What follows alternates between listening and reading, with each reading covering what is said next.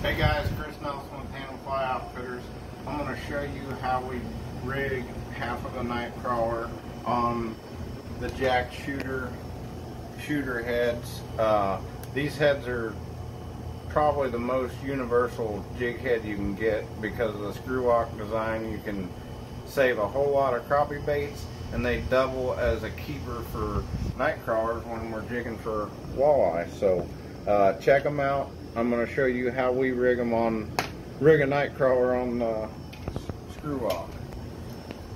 I like to carry a small pair. I don't have a small pair of scissors in here, but I like to carry a small, just pair of Rapala scissors in the boat that I cut with. That way I don't have a whole bunch of gunk underneath my fingernails. So I just get a good clean cut. Keeps the worm fresh and hardy, and you don't smash it and kill it.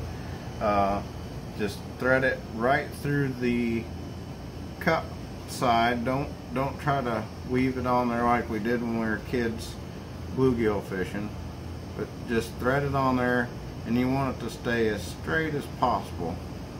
And then you want it to catch that screw lock and just start twisting it up. These worms are a little wet and slimy, but you'll get the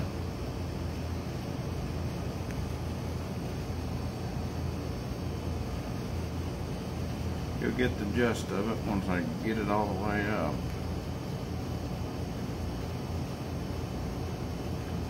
So as you can see, that night crawler is not going to come off that hook unless a walleye bites the tail, or some species of fish bites that tail off.